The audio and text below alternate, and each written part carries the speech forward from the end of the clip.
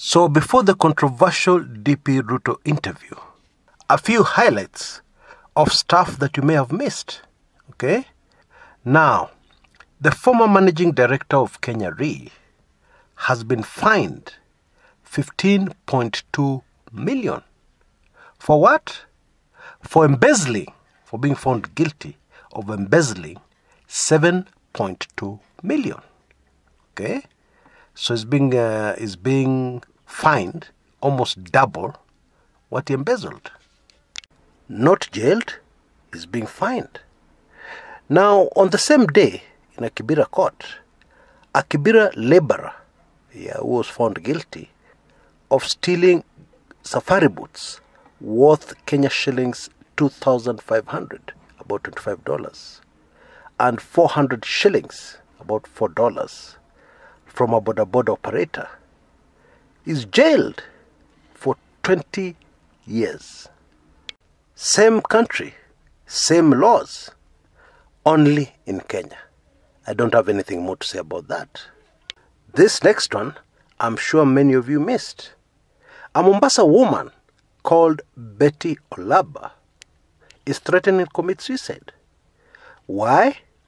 Because her mother, her dear mother, she caught her dear mother red-handed in a lodging with her husband, having sex.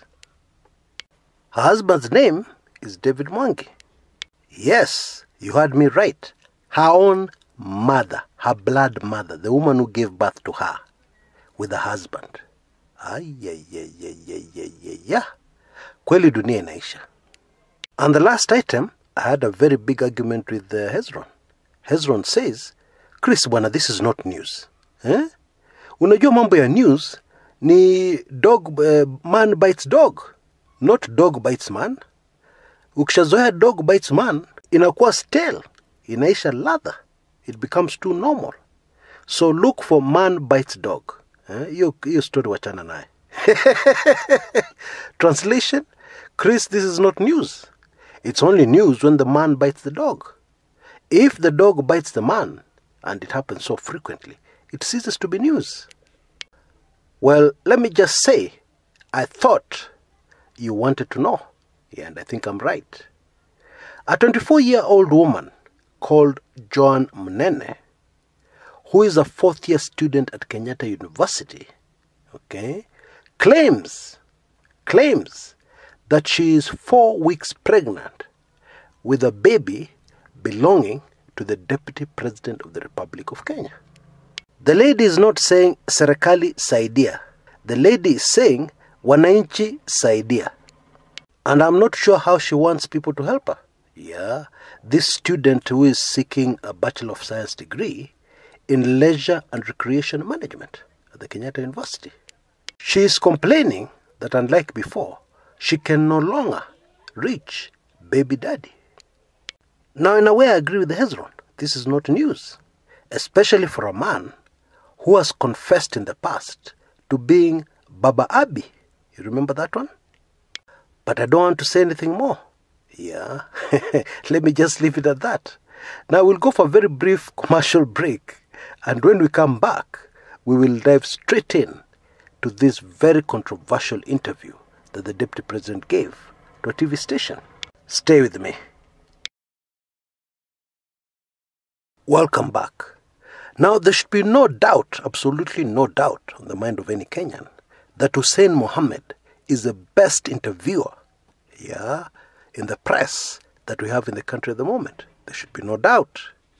He is very persistent. Once he starts in a certain line of questioning, he will not cease until he gets an answer. The guy is very good. And the advantage of having somebody like Hussein Mohammed interviewing a politician that Kenyans want to confirm certain things, while others want to take a closer look at, whether or not they're presidential material, is that there is no way, you're going to come out of such an interview without seeing the truth right in front of you. Now, seeing the truth in a politician is not easy, because politics is a game of lying and not being caught. When you lie and you get caught, then now you become a liar.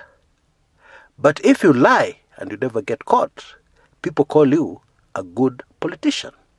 And by the way, I'm talking about the world over, not just in Kenya. Now, this one is for the sake of those of us who get very upset when a politician lies. How could he tell a lie? How? This is crazy. Why is he lying? Relax. That's normal for a politician. Yeah. And as I've said, the only difference or the only rule is thou shalt not get caught in your lies. Now, later on in this video, I shall give you a simple trick or a tip that will enable you to be able to conclusively identify the number of times the Deputy President told lies on this live television interview on Citizen TV. Now, of course, this is the interview that birthed that big controversy about the alleged meeting after the elections between DP William Ruto and Raila Odinga. The Deputy President claims that Raila made contact or tried to make contact 4 times. He even claims they spoke on the phone at one juncture. And the Deputy President told Kenyans, the gist of that conversation is that Raila Odinga was telling Ruto that he has had a raw deal, that he should reconsider his situation and his position within the Jubilee Party. Bila kizungu mingi, what the Deputy President is telling us is that Raila tried to pull him to his side so that they fix President Uhuru Kenyatta politically. And they were supposed to do this using DP Ruto's numbers and influence within Parliament, and also Raila Odinga's numbers and influence within Parliament. And on the surface of it, it would have been very easy. Now, there's a very simple and conclusive test to determine whether the Deputy President was telling lies. And as I said, we shall come to that towards the tail end of this video. So stay with me. Now, the truth about this interview is that the Deputy President was cornered. And I can already hear DP Ruto supporters taking in this video saying to me, Chris, we know you hate the Deputy President. We know you don't like the Deputy President. I can already hear them saying that. But I'm sorry, I'm just stating facts, which we all saw and which we can all verify because this particular interview is available on YouTube. I love this situation because for once, anybody will be able to verify who is out of line in this instance, me or DP Ruto diehard supporters. And by the way, I've put a link to that interview which the Deputy President recently had with Hussein Mohammed of Citizen TV at his residence. It's on the top right-hand corner of your screen right now. So you can click on it when you finish taking in this video. You can go and watch the entire very long video, very long interview for yourself. It is super fascinating, trust me. Now I know the burning question I've put on your mind. Yes, how exactly was the Deputy President cornered? Well, he was cornered in many instances. But the most obvious and the most glaring and the most shocking from where I sit was when he was trying very hard to put across the idea that he's fully behind President Uhuru Kenyatta, but is against Raila Odinga. Or rather, as he said, Raila Odinga has a history of breaking up political parties. And he gave the example of Kanu. And therefore, the Deputy President said, Raila Odinga's mission in the handshake is just to break Jubilee. He has come into the executive, he's very influential in the executive, but his intentions are not good. Now, DP foot soldiers are on record for directly attacking the president. But Ruto himself, the Deputy President, has never directly attacked the president. But it is true, what your foot soldiers say is what you're saying. Because your foot soldiers, your very close supporters, cannot say anything that contradicts what you stand for. That is the truth. Still, the Deputy President was trying to sell us this idea that is fully behind the president. and that it's only some people who are trying to interfere with that closeness, but they will not succeed. The Deputy President was trying to sell the idea to Kenyans that Jubilee is still solidly united. It's still a party, despite the threats by one Raila Odinga. But Hussein Mohammed, using his questions, managed to prove that this is a ridiculous lie.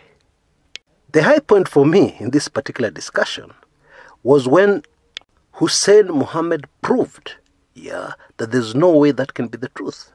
Because everything the Deputy President is saying, everything the Deputy President is doing, is contradicting what he's trying to sell to Kenyans. You publicly attack your own Director of Criminal Investigations, appointed by the executive. How? How do you do that? And yet you are the appointing authority. And then, in sharp contrast, the President of the Republic of Kenya praises the Directorate of Criminal Investigations. He praises them so much that he goes beyond that and honors George Kinoti with a national award. Remember last December? He was honored. He was decorated by the President as a true national hero. For anybody who was paying attention, the Deputy President was completely cornered, so that he looked like he's just telling lies during the day. Which brings us to that question. How is it possible, even without following the debate, even without closely following what they're saying, to determine when the Deputy President is telling a lie and when he's not? I shall reveal that secret